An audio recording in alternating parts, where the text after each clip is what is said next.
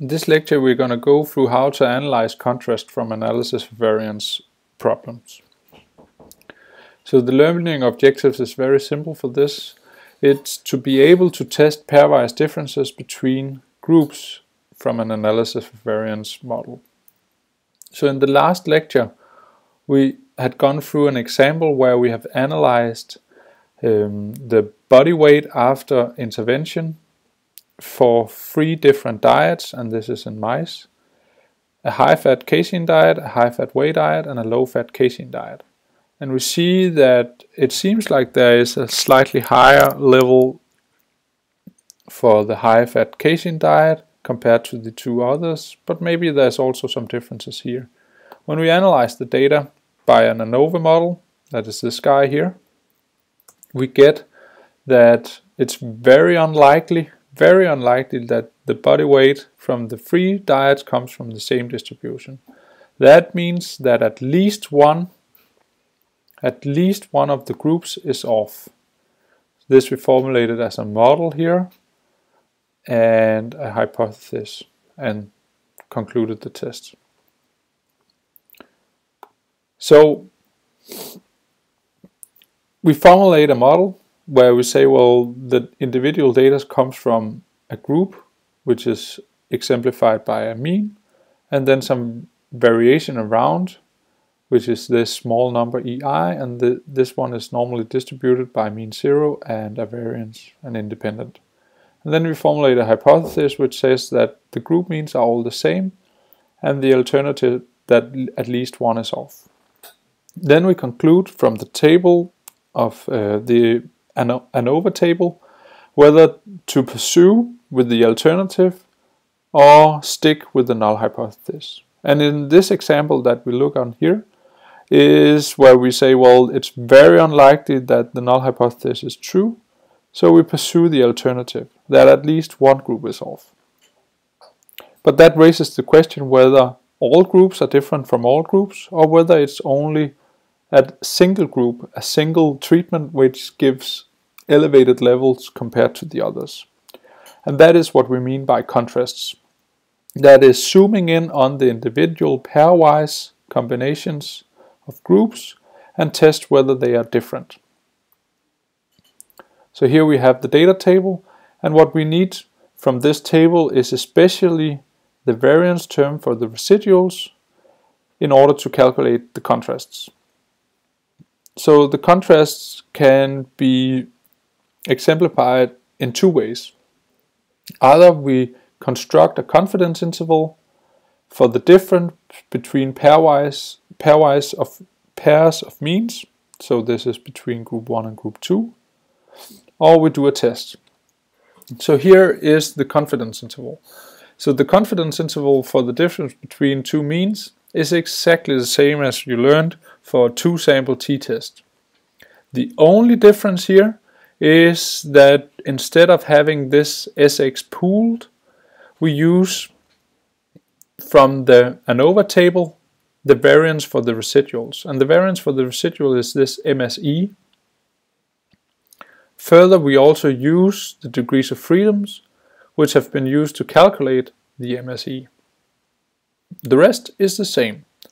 So this one is 1 over the number within group 1, 1 over the number within group 2, the mean in group 1, the mean in group 2, a t-fractile to get the coverage of the confidence interval. So this is one way. And this is written up here, where we use the MSE from the ANOVA table, comparing group 5 and 2, for instance. Another alternative is to do a test. So instead of doing a confidence interval, we do a test where we state the hypothesis that the 2 means are equal, with the alternative that the 2 means are different. We construct a test statistics. This is exactly the same as a 2-sample t-test. The difference between the means divided by the variance, square root of the variance for the residuals, and then the square root over the square root of the numbers within each group in an inverse form here. And then this test statistics is translated into a p-value, and this is exactly the same as a 2-sample t-test. The only difference is that we use the ANOVA table to get the numbers for the residual variance and the residual degrees of freedom. So the analysis of variance cookbooks goes like this, and what we want to focus on here is that we want to compare contrast with confidence intervals for the difference and maybe a test for whether the difference could be 0. So let's return to our example. So here we see that there is a significant effect of the factor fat protein, and what we would like to test is whether the difference between these two groups, the high fat whey and the low fat casein, are significant. And we do that by constructing a confidence interval.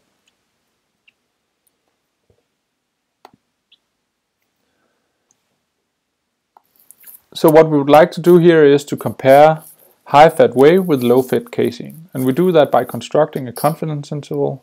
And that goes by taking the average of the one group, high fat whey, minus the average of the other group, low fat casein, then plus minus, which is the band around this difference, where we take a t-value at 1 minus alpha, the degrees of freedoms, times the square root of the MSE, times 1 over the number in high fat whey, plus 1 over the n in low fat casein. So what I need here is to get the two means and the numbers within each group and the variance term. To get the means, I use a very nice function in R which is called model tables, which returns me some numbers for the individual factors in my model. And so here I get the numbers, but these numbers are actually not directly reflecting the means of the group.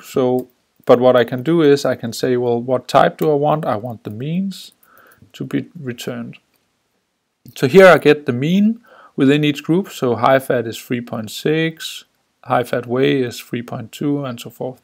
And further I get the numbers, how many is included in each of the individual groups. So here I have the two numbers that I wish to compare, 3.5 and 3.4, and then 15 and 10. Further, I would like to get the mean squared error, which is this number here. So these numbers I simply just transfer to the equation here. So here is the average of the one group, the average of the other group, the MSE, the square root of it, and the numbers. Then I need this fractile here, the t fractile at some degrees of freedom. And this one I calculate by using qt, that is a function in R, which gives me the quantile at some level of the t-test, and I want a 95% confidence interval, so I take the 97.5 position, and then I use the degrees of freedoms for the residuals, which is 37 over here, and it returns me 2.03. So this I simply chuck in here, 2.03. If we do the math on these numbers, we'll get that the confidence interval is 0.08 plus minus 0.09. That means that in general this level is higher by 0.08 compared to the low fat casein, but with a significant spread around with 0.09. So the confidence interval goes from negative 0.01 to positive 0.17, indicating that these two groups are borderline significantly different. We can also do a test, and in order to do a test we answer the question, which is, could these two mean levels of the different dyes be equal? That is the null hypothesis, with the alternative of them not being equal. The test statistics for this test is a t-statistics, so we calculate it by subtracting the two means and divide by some relevant measure of the spread. Here we can simply just chuck in the numbers in order to get the statistics. So if we put in the numbers, which are exactly the same numbers as up here, we get a t-statistic, a test statistics of 1.87. And if we want to translate that to a p-value, say, well, that's the probability of the t distribution with the number of degrees of freedom that we have for the mean squared error is larger than or equal to the observed t-statistics. And then we multiply this by the number of 2, because the alternative hypothesis is not equal to, which means that deviation from the null is both when this guy is higher than this guy, but also when this guy is higher than this guy. We can calculate this number using R. So what we'd like to do is we would like to calculate the probability using the t distribution in the point 1.87 with 37 degrees of freedom. So this is the cumulative probability, but what we would like is the probability of getting a higher value than 1.87, not a lower.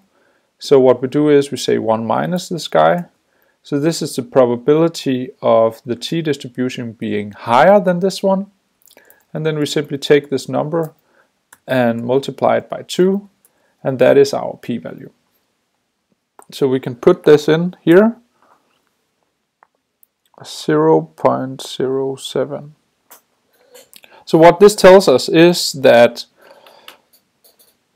in terms of answering the question whether these two means could come from the same distribution, we'll say, well, that might be possible. At least it seems like there is some difference, but it could also be due to chance with this significance level, 0.07. So we would say this is not extremely significant, but there is some tendency.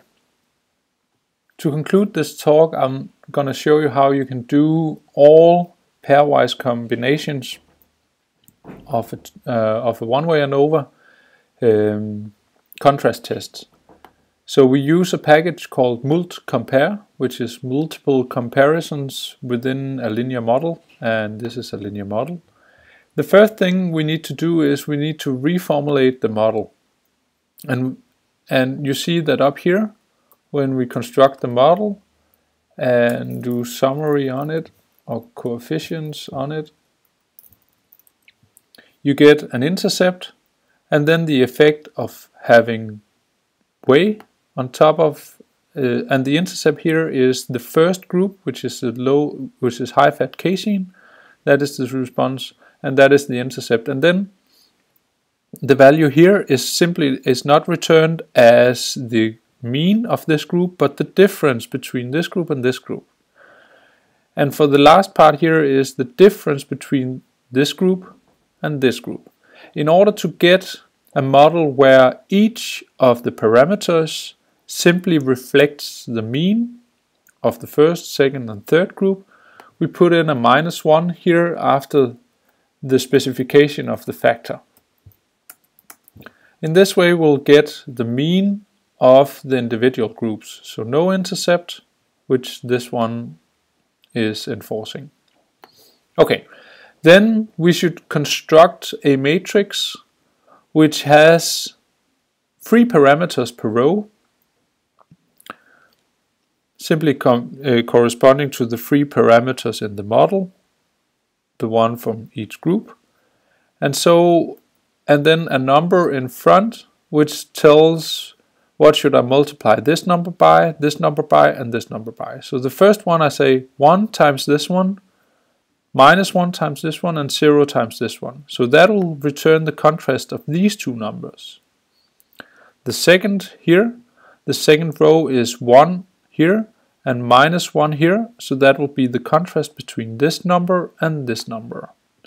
and so forth for the last one. So if I make this K matrix, I'll get the comparison between group 1 and 2, 1 and 3, and 2 and 3. Then I use this model, the function glht, on this model with the linear factors specified by K. And that produces a T objective where I'll have the estimates for each comparison. So this is the difference between group 1 and 2. And if we look over here, it seems like the group 2 is 3.5 and group 3 is 3.65. So yeah, that fits. This is 1 and 3, and that's slightly larger. So it's a good idea to just check that the specification of the contrast is also giving estimates that are sound before doing the test. Then we would like to do the test on this objective T, and we do that by summary on T and specify that we want univariate tests all over the place. So here we get all the linear combinations, 1 versus 2, and we see that that is this difference between these two groups, and it seems to be so large that it is very significant. 1 versus 3, so here there is even higher difference and it's even more significant. So the things match up. Then we have the test between group 2 and 3, which were also the test that we conducted by hand here. And it reports us a p-value which is the same as the one that we concluded by hand, giving a 0.07, saying that the difference between these two groups are probably not that great. So in conclusion, we can say, well, high fat seems to give higher body weight, but especially when it's combined with casein, because high fat and whey is not necessarily giving higher body weight, only slightly higher body weight compared to a low fat diet with casein in it.